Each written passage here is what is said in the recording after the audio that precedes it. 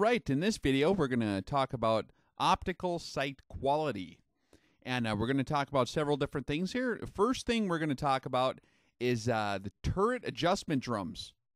Now, our primary criteria when we're looking at our optical sight parameters here for long-range applications is that the turret adjustment drums are going to have 100% reliable tracking.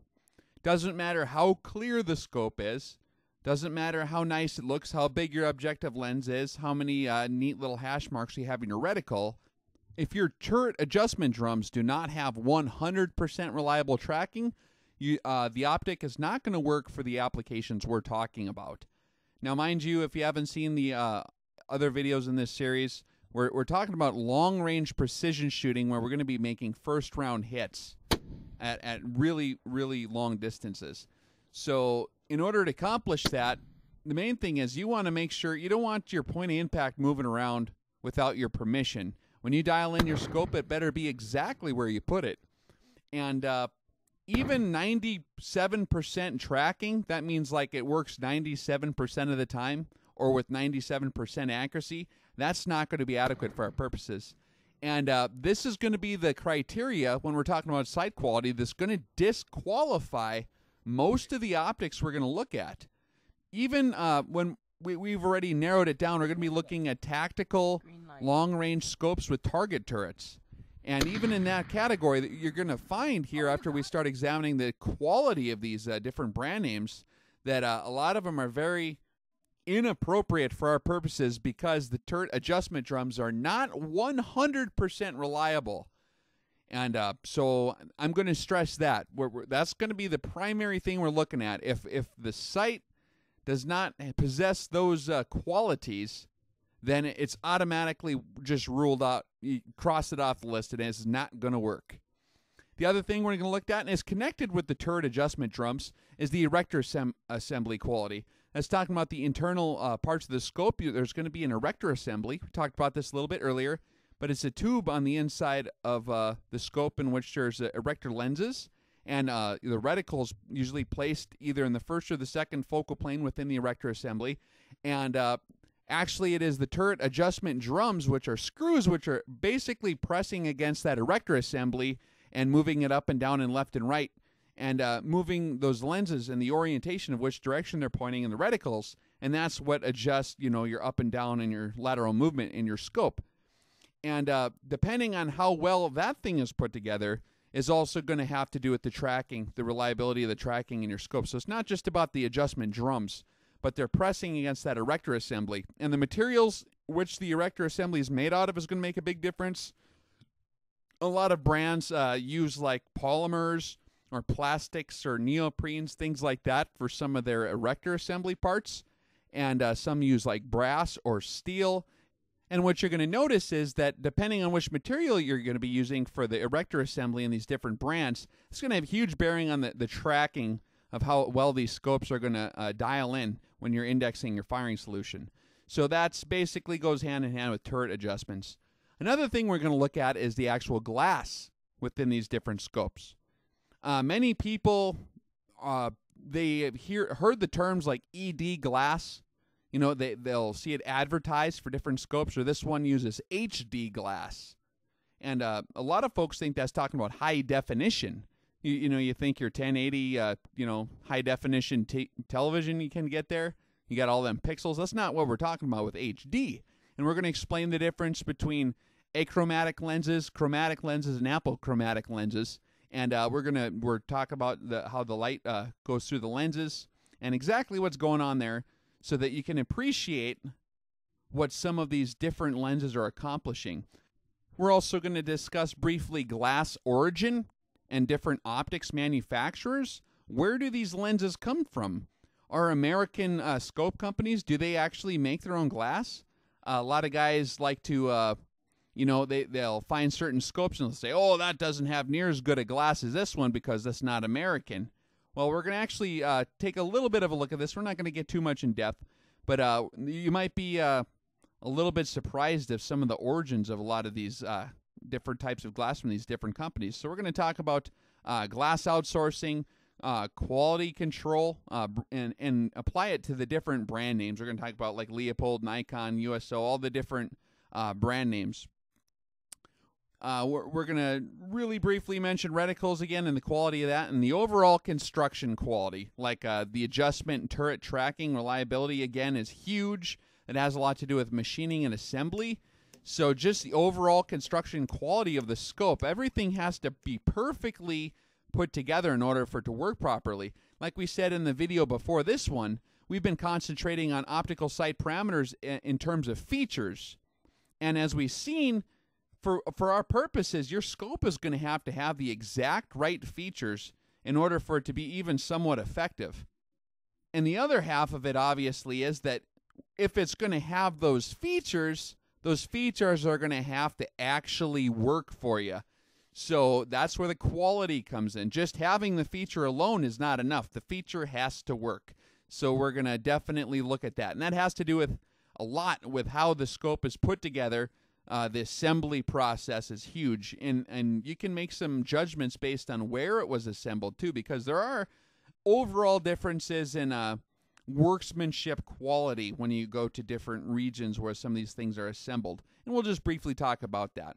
And then we're going to talk about ruggedness of the different optics. We're going to look at different brands, and we're going to make judgments on ruggedness based on past experiences and also based upon like field tests and military selection and just features and which ones are more prone to be more rugged and which ones are not as rugged. And after we're done discussing our glass types, we can look at these different brands and discuss optical clarity between the brands and different things like this. So let's get started here. Let me look at my little sheet here. Okay, we got a potential long-range optical sights compared. Now, on this graph here, you're going to notice that we got on the left-hand column going down, we got different makes. And these are brand names here, and I got them in alphabetical order. Now, there's a bazillion different rifle scopes out there that would probably be marketed as long-range tactical scopes. What I tried to do here is I just tried to consolidate some of the real popular brand names that a lot of people ask about and are curious about, and which you'll find in most stores. And I've kind of, for the model, I've tried to select like the representative model of each one of these different brands that would be appropriate for applications. So, like for example, on the Burris scope, I chose the Extreme Tactical because that's kind of their scope that they're marketing for our purposes. So I'm not going to go choose their turkey hunting scope or something like that, right? So I try to choose the best optic or the most typical representation of their long-range precision rifle optic here. And of course, these different conclusions we're going to draw, we're not trying to basically slam any brand names because this is going to be very dependent also on the model. As I'm sure most of you are aware, different brands have different lines of models, you know, and you can find some real expensive scopes. Like, for example, Leupold makes all different price ranges and stuff like that. You can buy scopes for $170 all the way up to a couple thousand, you know, when we're talking about Leupold. So it's going to depend a lot on the different model number too, you know. So these aren't carved in stone by any means, but this is just a basic matrix we're going to construct to try to help us kind of sort through all the confusing deals. And this is just a comparison deal. This is not trying to actually quantify any like quality values, but it's just comparative, okay? Now, as you'll see, we'll have these different scopes and models here on the left, and on the different columns are labeled. We got turret tracking. That's our primary criteria like we talked about before. And we have assigned letter grades, kind of like you'd get if you went to school. And F would be like a failing grade. A would be like really good. B is pretty good. C is going to work fine. That's a passing grade. D is like, oh, man, you need improvement. And F is a bad deal. So, and again, this is not set in stone, but it's just we're getting a basic idea. Now, I'm grading pretty tough on these optics. For our extreme range applications, minor differences matter a lot, especially in the quality of certain features. So just because I didn't give a scope a rating of A, for example, in a certain category, doesn't mean it's not good. It just means that it's not the absolute best. So the ones with a grade of A represent like the very, very best. A grade of a B is still very good, but it's not like the top of the line. So let's briefly introduce you to these different columns real quick, and then we'll go back and kind of go through each one. The first one, as we said before, was the reliable turret tracking. This is the big one. If you only could look at one column, this is the one you want to pay attention to. Reliable tracking. Your scope has to have that. If it doesn't have that, then you don't want it. That's the main criteria. It's not glass clarity. But most of these scopes are going to have just fine clarity for all practical purposes. There are differences in clarity, but that's not how we're grading these. Because if you think about it, who cares how clearly you can see if when you dial in the optic, it's going to not hit where you're pointing. So the turret tracking is the big deal. The next column is internal build quality. And this is talking about the interior parts of the scope, just how well things are put together, what materials they may have used, and how well everything meshes together and operates. These long-range tactical scopes are very, very precise instruments. And everything needs to click right and dial in right, and your alignment has to be absolutely perfect. You kind of want this to be put together like a well-made Swiss watch or something. So that's with any precise instrument, but particularly in these optics, and that's represented here by these internal build quality column. Optical clarity is the next one we have on the list. Although it's not the most important thing, it's still pretty important. You do want to be able to see your target more clearly, especially if you plan on having an optic with high magnification. As we talked about before, a lot of guys think that a high magnification scope is kind of the ticket, but then they get the scope and they dial it up to the maximum power setting, and they'll notice it's actually seems more blurry than it was on the low power setting, and that's because you're zooming in on optical imperfections in the glass. So if you want high magnification capability in your scope, like over 10 power, you're definitely going to have to pay attention to optical clarity. And unless you're and we'll talk about the lenses here in a minute, but unless you're planning on getting some pretty premium lenses, you don't want to mess around with high magnification because it's not going to help you very much. The next column is overall ruggedness. That's going to have a lot to do with the materials of construction again, and also it's going to be a combination of that and the features that are in the scope and the complexity of the scope. So that's kind of this is all more dynamic than we can just list in the chart. The next column is general quality score, and that's going to kind of take an overall average of the grade of the overall quality. And the other column you might be seeing there, that's the features score, and I'll show you probably in the next video. We're going to run through practicing actually selecting scopes from this list, and we're going to try to show you how we got that feature score. But that's the different features. If the scope actually has the features in the first place, that was the score there. So let's just work our way down the line and look at these different brands and models and try to get an idea of the quality that these different models are going to have. I was looking for the Barska scope that a lot of people would probably try to use, and I found the tactical rifle scope. It's called just the Barska Tactical, and this is a 1-inch tube, and it's a 3 to 12 variable, mil-dot reticle, first focal plane, and it has the 1/4 inch adjustments for windage and elevation.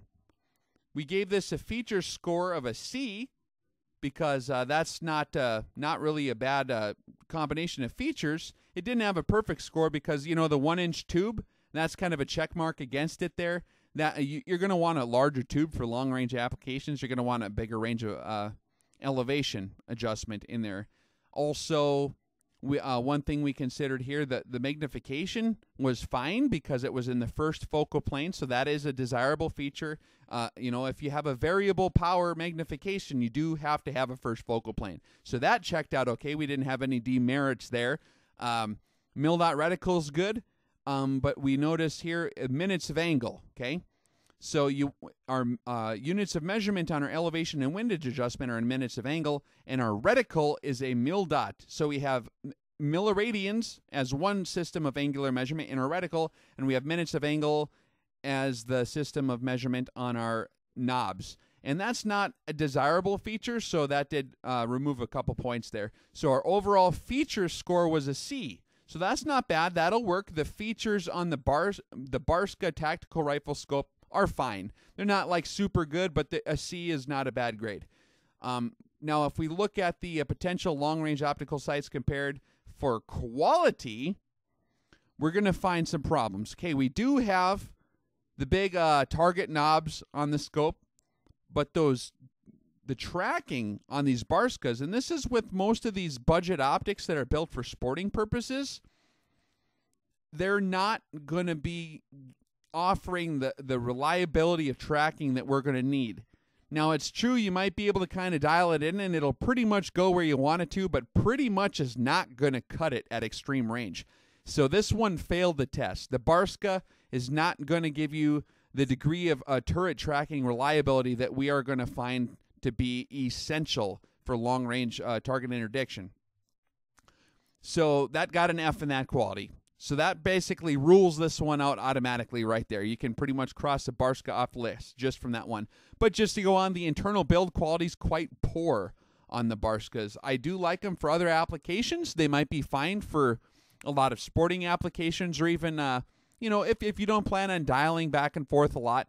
But for our applications, like I said before, we're shooting long range. So when we're talking about the alignment of the different lenses and the tolerances in the erector tube assembly and how everything slides back and forth in the variable optics, it has to be very precisely put together at extreme ranges, because a tiny amount of play in there is going to give you a huge point of impact shift. So if it's not really, really well put together, it's going to fail. So that's why it got an F. I'm not saying it's getting an F for other applications. This might work just fine for medium range shooting where you're not adjusting your turrets, or where slight changes in magnification are not going to affect your point of impact by enough to miss. But for long range applications, it was a failure. Optical clarity is actually not too bad in the Barska. It passes the test there. That it ain't bad. Now, there's a lot that are way better, obviously, but really, like we talked about before, and we'll talk about this when we talk about glass, and actually this is a good place to talk about glass, and we'll come back to this. Most of the rifle scopes you've probably grown up with use what is called achromatic glass. Now, there's actually, we're going to talk about 3 different types of lenses here, okay? And we're going to talk about chromatic glass, achrochromatic glass, and apochromatic glass. And most modern rifle optics use achromatic glass. Let's look at the first chart here. If you just look at a chromatic lens, where you have just one piece of glass for a lens, this would be a standard lens. This is pretty much not used anymore.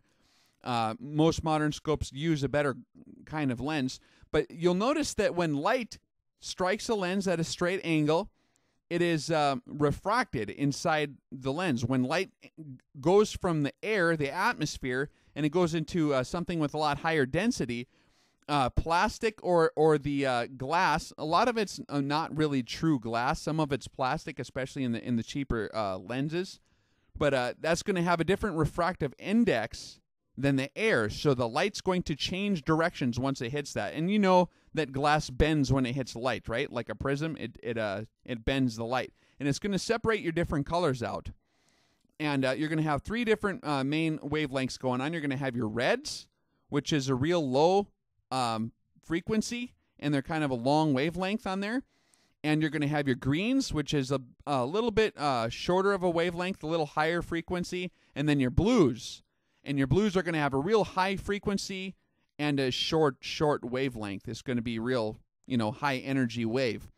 And depending on the type of glass, what exact recipe of chemistry is used in that glass, and the shape of the lens, that's all going to determine how those different, if you just shoot white light into a lens, it's going to determine how those colors split up, okay?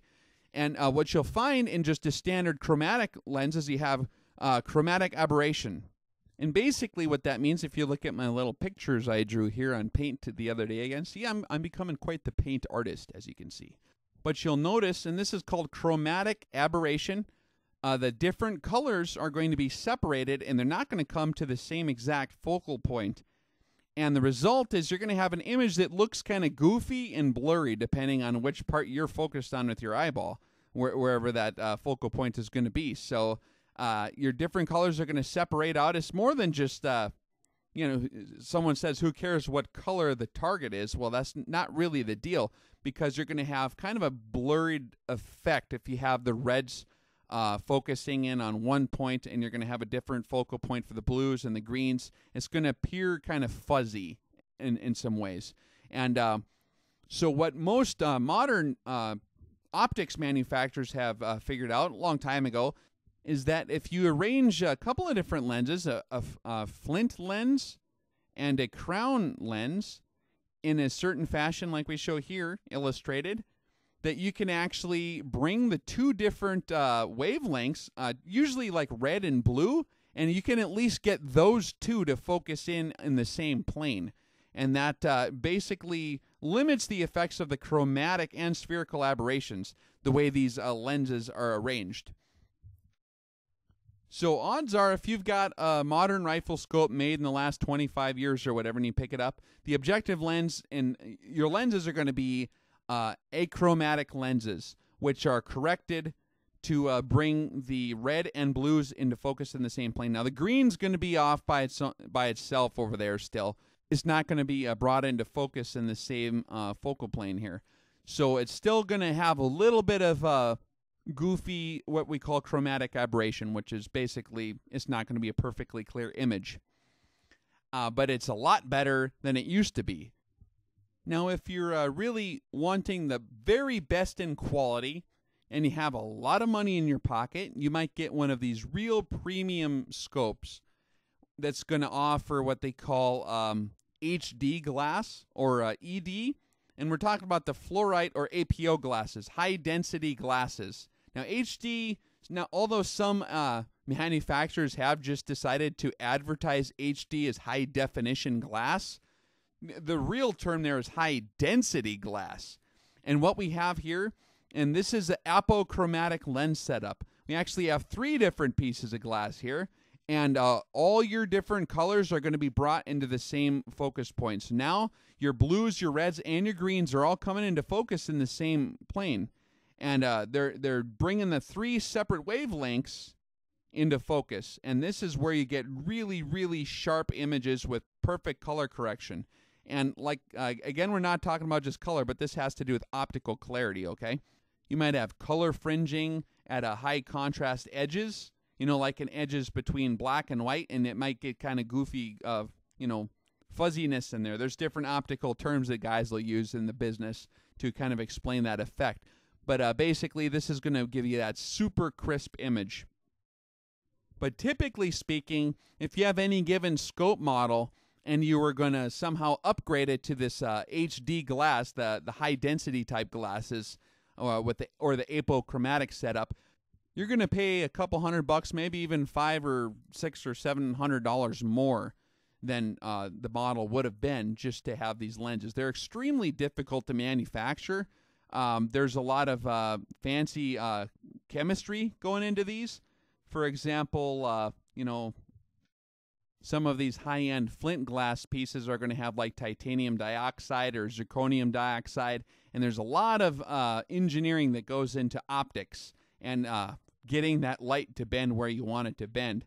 It's quite the complex field in physics. There's optics. So there's a lot of work and time and sweat and blood and tears that went into figuring all this stuff out for these guys. So when you pay the big money on the big fancy scopes with the real good glass, that's what we're talking about, apochromatic. You got all your color correction being done there.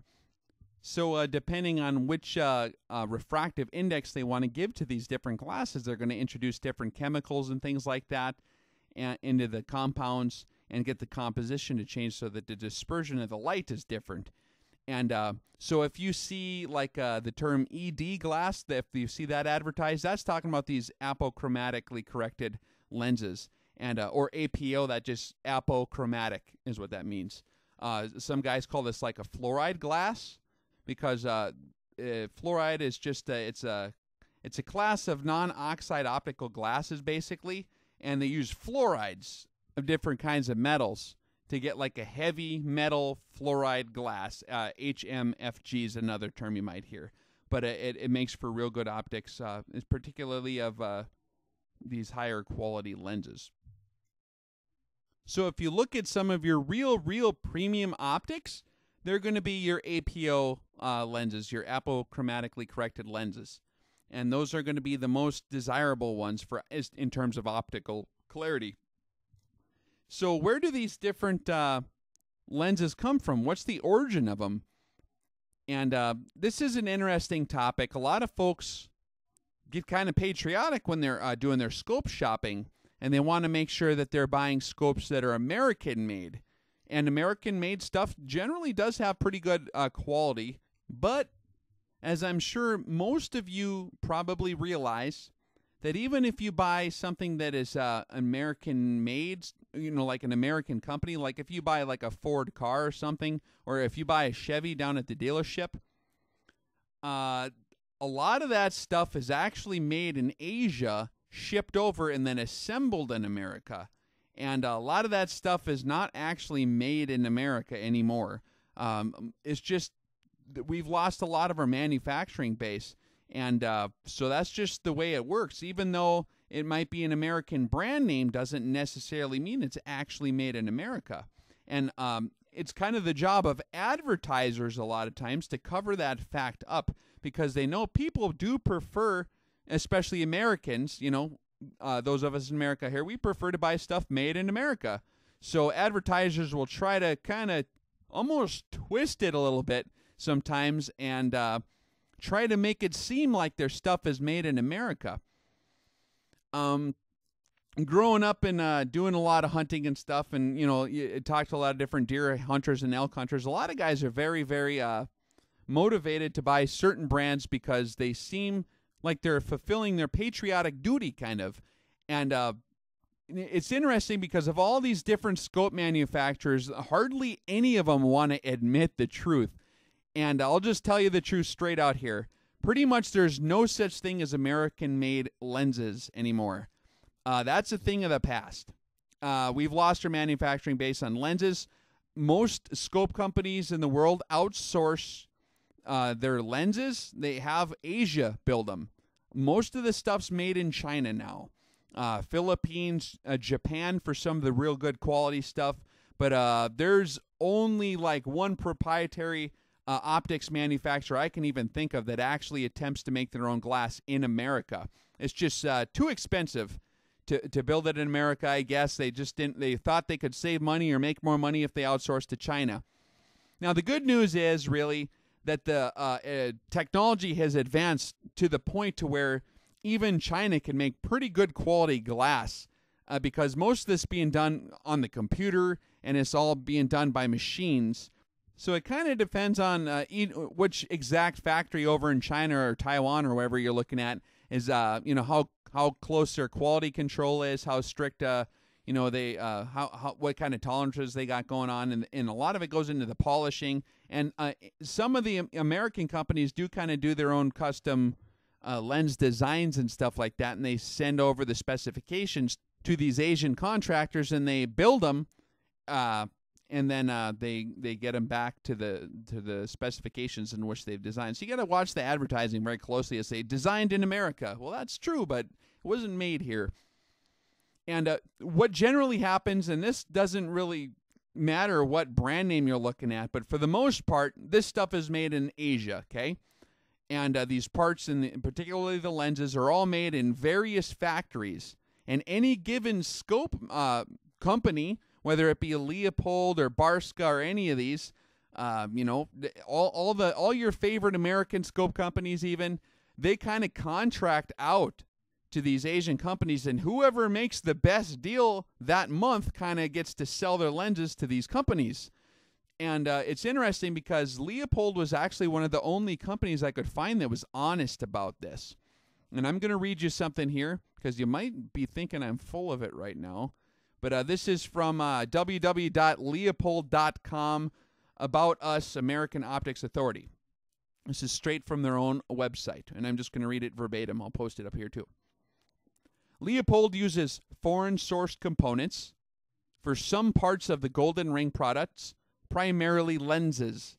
This is because at this time there is no American manufacturer that can supply the quantity of high-quality lenses that Leupold needs for its annual golden ring optics production.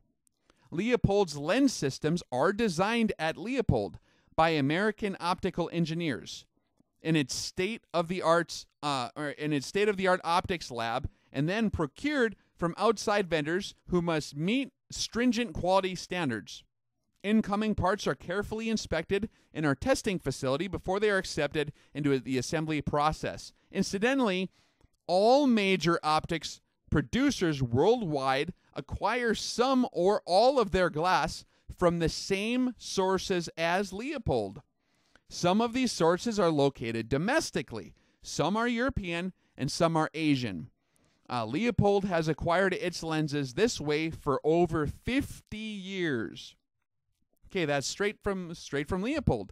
And there's basically, you can highlight the Asian part because that's just the fact of where these optics factories are.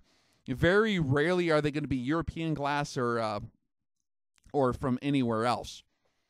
So I was quite impressed. Leupold was quite honest about it, and they just put it right out there. So I think there's a lot of rumors going around. Oh, Leupolds are Chinese glass. Leupold's like, well, yeah, pretty much everyone uses the same glass we do.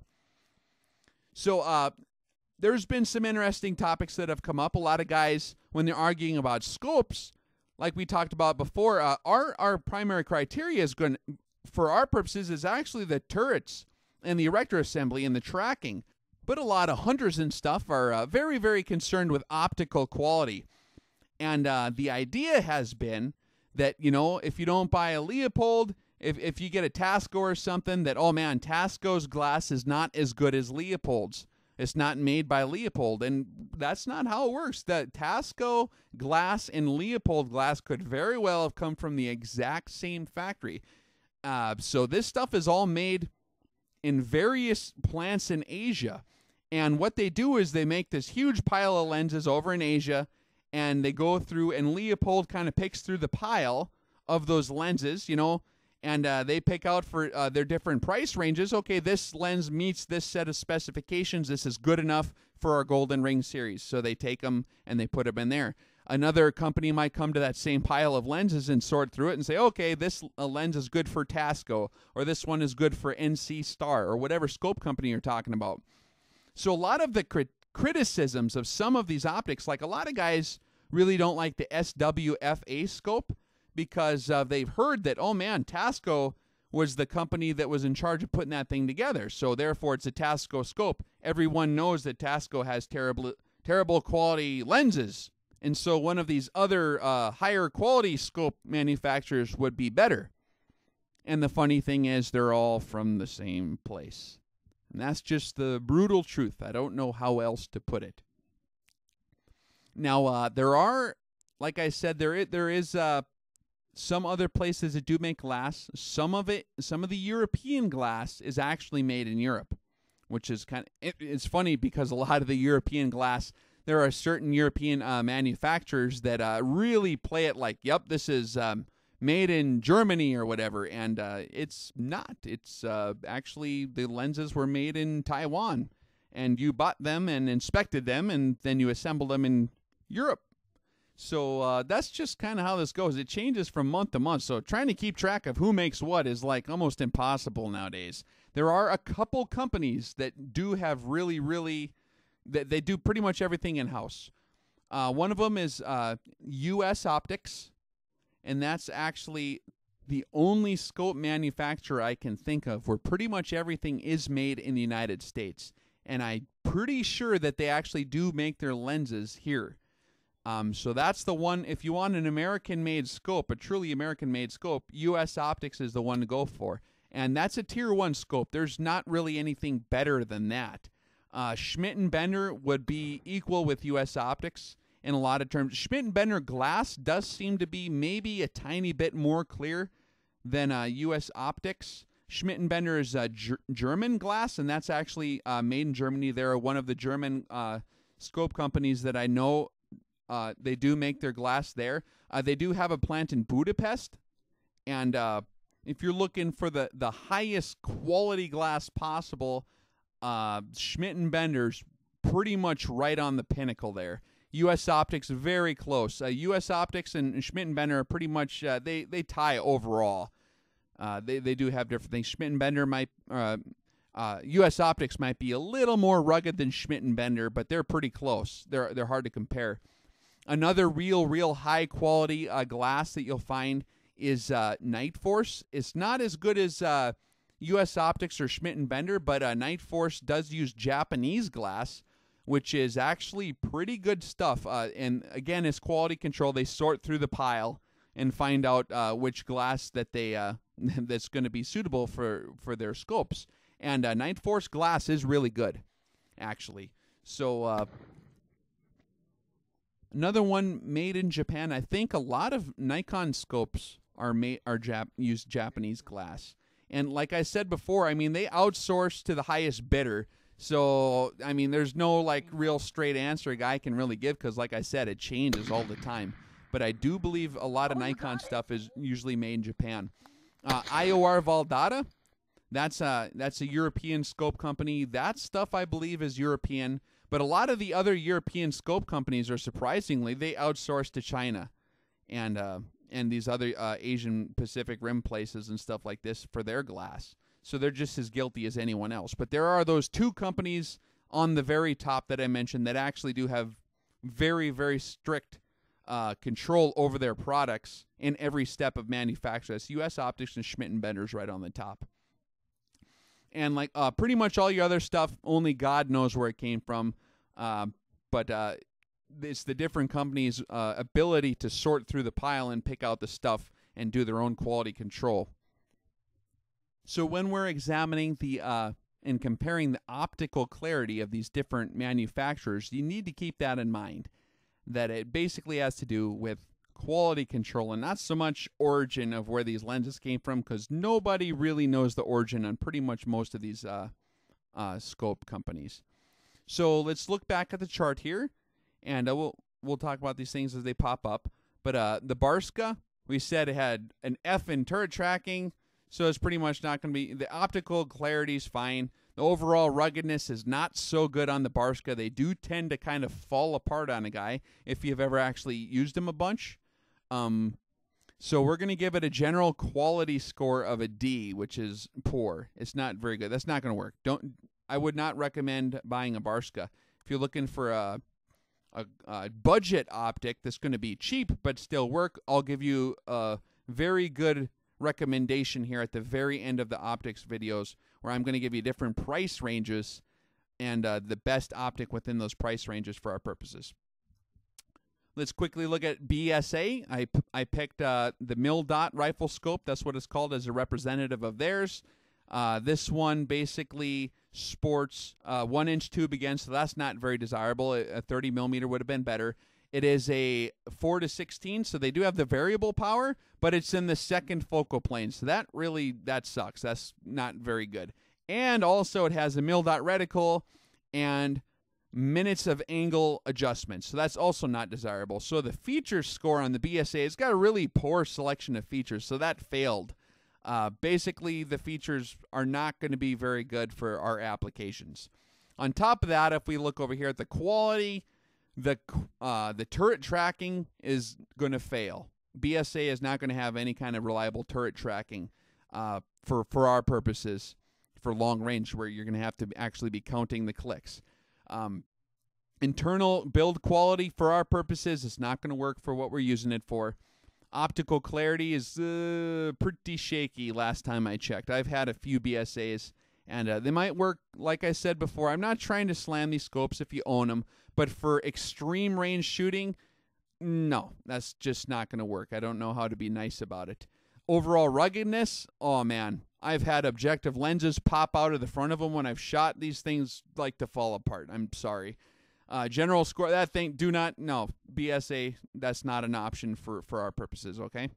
They look cool sitting on the shelf, and when you strap them on your gun in the living room, it might look nice looking across the street or whatever, but when you use these things, you'll find out what I'm talking about. you'll be very disappointed. You should have saved your money and got something a little different.